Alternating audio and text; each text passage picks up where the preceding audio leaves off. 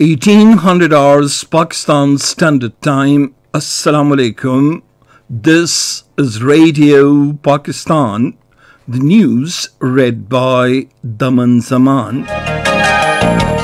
The headlines.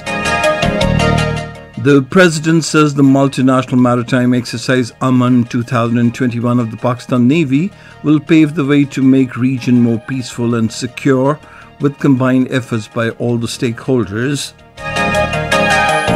The Prime Minister and the Governor said in a meeting in Islamabad today discussed matters pertaining to the Senate elections. The Foreign Minister has said there are vast opportunities of economic cooperation between Pakistan and Egypt. In the Indian illegally occupied Jammu and Kashmir, a complete strike will be observed tomorrow in connection with the visit of a selected European Parliamentary group to the held territory. At the United Nations, Pakistan says it takes pride in its contributions of 200,000 peacekeepers in 46 United Nations missions. In Myanmar, the military junta has guaranteed that it will hold elections and hand over power to the elected people. And now the news in detail.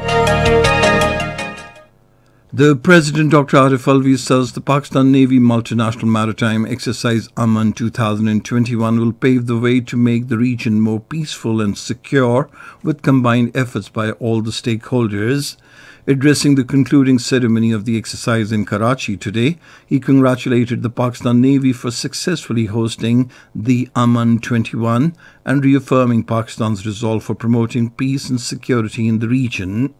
The President thanked the participating regional and extra-regional navies for displaying their commitment to collaborative maritime security despite COVID-19 pandemic. Dr. Arif Alvi also observed various operational maneuvers and drills during the International Fleet Review. The Fleet Review also featured an impressive flypast by the Pakistan Navy, Pakistan Air Force, and the participating foreign aircraft, followed by man and cheership by participating ships. Speaking on the occasion, the Naval Chief Admiral Muhammad Amjad Khan Niazi said the Pakistan Navy will continue to play active role in enhancing regional maritime security individually and in collaboration with partner navies.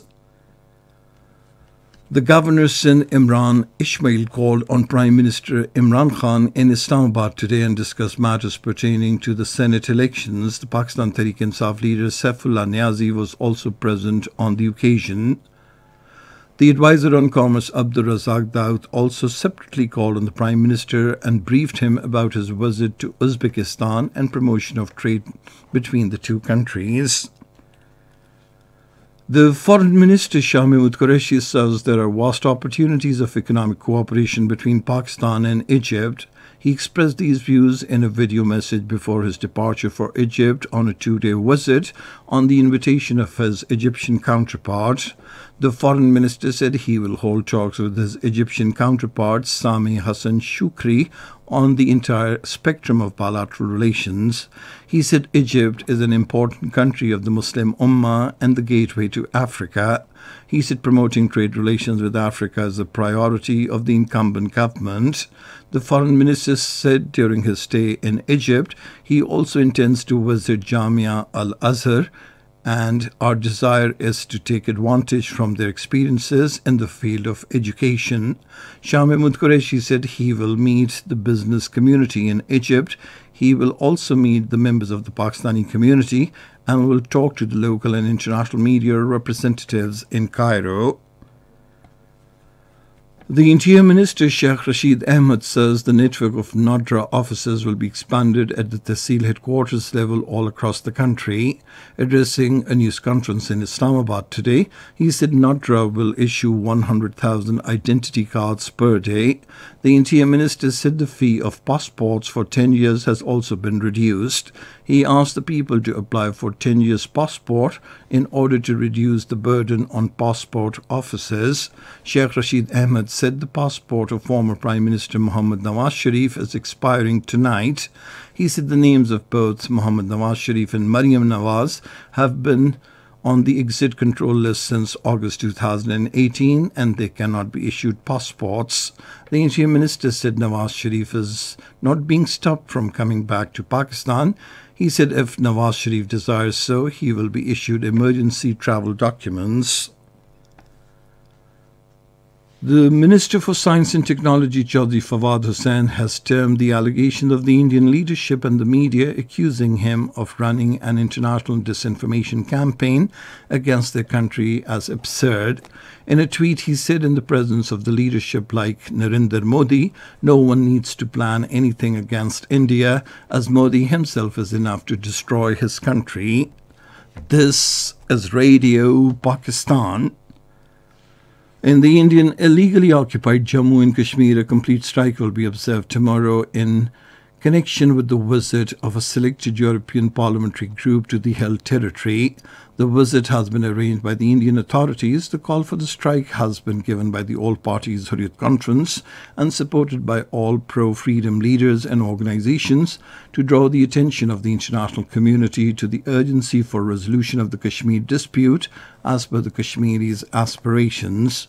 Hurriyat leaders and organizations including Professor Abdul Ghani Bhatt, Shabbir Ahmad Dar, Muhammad Yusuf Naqash, Zumruda Habib, Jammu and Kashmir Democratic Freedom Party and Jammu and Kashmir Liberation Front, and the separate statements said the European Union parliamentarians' arranged visit is a ploy to hoodwink the international community.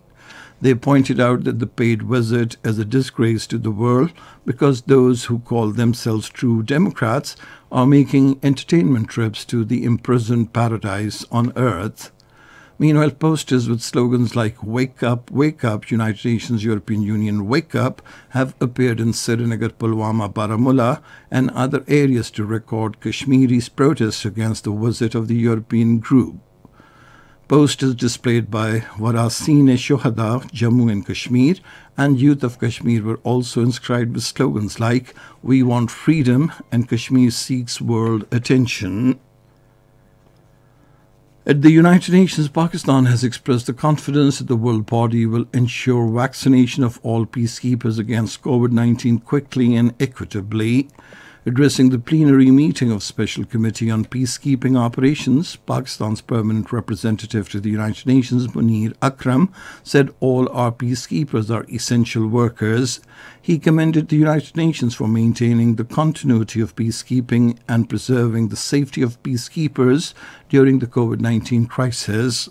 Munir Akram said the United Nations peacekeeping is a success story and Pakistan takes pride in its contribution of 200,000 peacekeepers in 46 United Nations missions. He said the UN peacekeepers should be equipped with the best available capabilities, including rapid reaction units, aviation intelligence, hospitals, unarmed vehicles, and satellite communications to ensure the safety and security, unmanned vehicles. Prominent international daily The New York Times has criticized the Indian government's continuous crackdown on freedom of speech and dissent. In an article, the paper refers to international reports that any freedom of speech in India has declined for a third consecutive year. The paper also criticized the arrest of young activist Disha Ravi for distributing a toolkit to garner support for farmers protesting against the new farm laws. It writes that Modi-led BJP government has resorted to blocking internet and stifling fundamental freedoms in response to its contentious policies against Muslims and actions in the illegally occupied Jammu and Kashmir. In Myanmar, the military junta has guaranteed that it would hold elections and hand over power to the elected people. The spokesman for the ruling council, Brigadier General Zu Min Tun, told a news conference that the military would not hold power for long. He also said Myanmar's foreign policy would not change. It will remain open for business and deals would be upheld. And finally, the weather. Cold and dry weather is expected in most parts of the country during the next 12 hours. Fog is likely to prevail over the plain areas of Punjab during evening and night hours. And that is the end of this news bulletin. For more news and analyses, log on to our website radio.gov.pk, and you can also watch the live video streaming of our bulletins on the link facebook.com/Radio Pakistan News.